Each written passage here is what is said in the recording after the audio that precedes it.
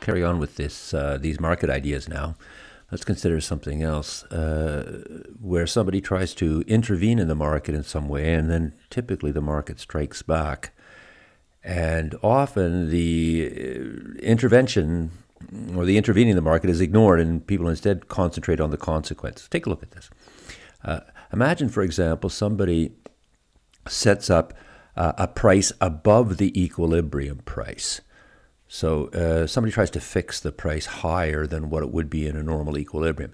We refer to this as a price floor because the price is trying to push itself back down to an equilibrium, and something is stopping it. And we refer to this as a price floor. This is going to cause a surplus of some sort. The quantity supplied is going to be too large normally. And so as a result, the people that are trying to fix the price are going to have to do something. One way to do this is create a cartel, which restricts the supply. And then there's people that try to get out of the cartel because they want to sell at a lower price. So there has to be kind of an enforcement mechanism to make this work. Another way to do this is just to live with the consequences of having an extra surplus of some sort. Examples of something like this, we have actually a situation like this with milk in Canada. The price is above the equilibrium price. This is supposedly to help dairy farmers. They've formed a cartel which makes it illegal to import any milk into Canada, include milk, any cheese. You have to have a special permit to produce milk. Something similar exists in the taxi industry in Montreal and other cities. It exists in a variety of egg production also in Canada operates this way. It leads to usually typically a series of problems, and sometimes even black markets as people try to sell something on the side to. And often this is what attracts attention, and the fact that there's some kind of a mechanism to keep the price fixed. Another example of this would be minimum wage. Where it's illegal to hire somebody below a certain wage. In this case, it just leads to excess supply, which in this case would be excess on people looking for work that can't find a job. And then, of course, the employers are able to pick and choose amongst the people that they want to hire.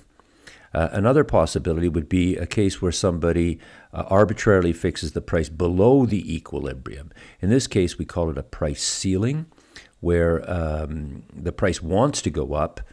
Meaning you say it wants to return to an equilibrium, but it can't.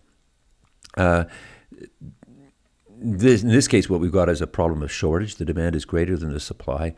And this might lead to things like empty shelves, queues, long waiting times. Anytime you see something like a long waiting time, you have to phone a 1-800 number and you're stuck in waiting. Or anytime you have to wait in a queue, then typically what it means is there's something keeping the price too low. And we refer to it as a price ceiling. And then people often complain about the lineups, the waiting times, and so on, ignoring the fact that the real problem is that there's a price ceiling of fixed price. This is the kind of thing that happened in the Soviet Union frequently because they had fixed prices, and so there was long waits to get something. We have something similar in Canada with our health system. If you want to go to the hospital, you typically have to wait at the emergency room for a long time. Several months to get a specialist. And this is due to the fact that we've decided that the price, in effect, is zero. And we pay for these health services through our taxes, but the important point is that the price mechanism, the price signal, is not used to decide how we receive service, and consequently. Another example, too, is traffic jams. In effect, there is no price for using the road. Anybody can use it, so the demand is greater than the supply. Okay, this last idea I want to look at is... in some ways, it's probably the most important aspect of a market, and certainly I think that the person that invented prices, if you will, numbers in effect, this would be several 10, 20, 40,000 years ago, probably did it based on this concept. If you think about it, numbers were first invented as terms of trade. And then, of course, they led into things like accounting and so on.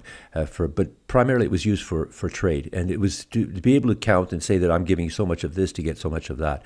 And the use of this is that it leads to what I refer to as a truth-telling device, or a way to determine whether somebody's being honest or not honest. And I want to show you how that would work. So here we've got an equilibrium, like before with my milk example. So we've got the price of milk is $2. The equilibrium price is $2.60 per liter, and we've got the quantity sold, quantity bought is equal to the equilibrium. Fine. So I've added two people here. person A and person D.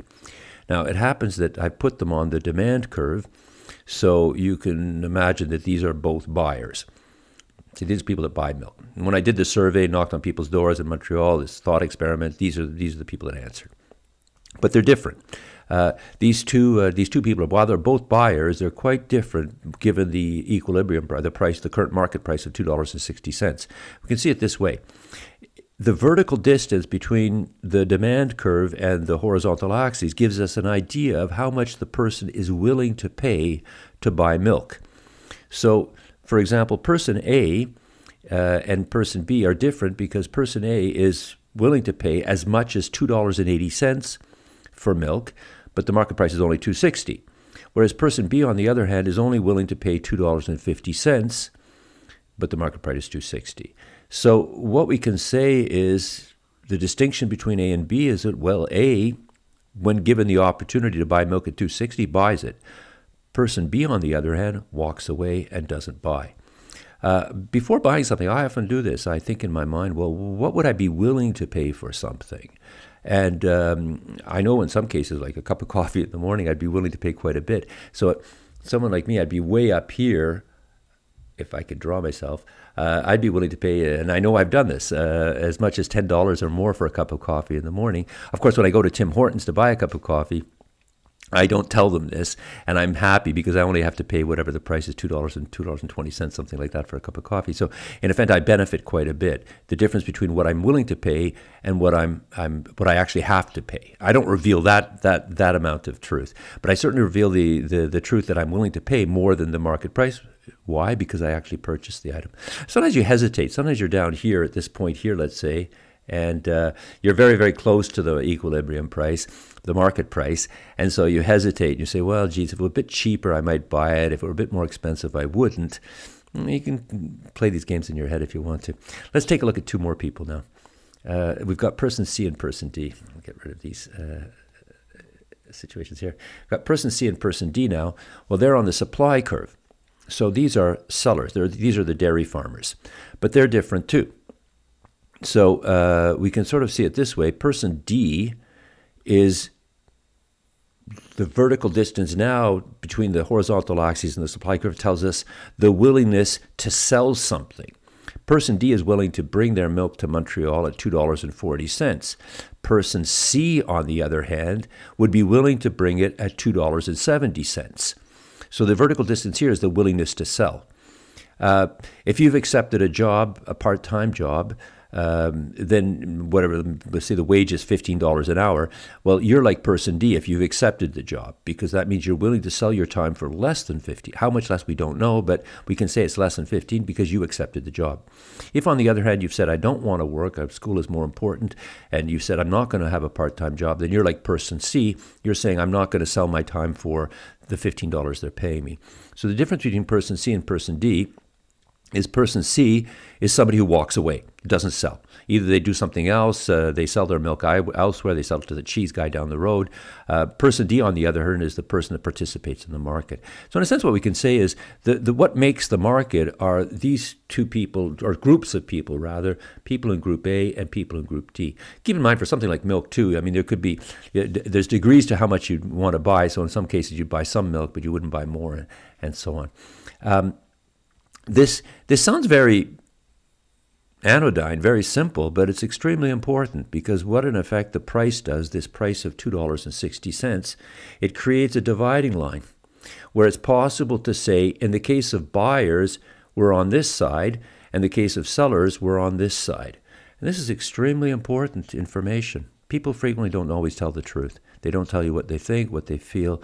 But in this case, the market forces people to reveal their true feelings about something because, in effect, the only way you can get the thing you want is by buying it. And the logic of it here, too, is why would you lie? Why would you purchase something that you don't want? I mean, people may do things like this, but largely they don't. And this piece of information that you reveal to the market, underneath it all, makes the market function the way it does, and it leads to efficiency.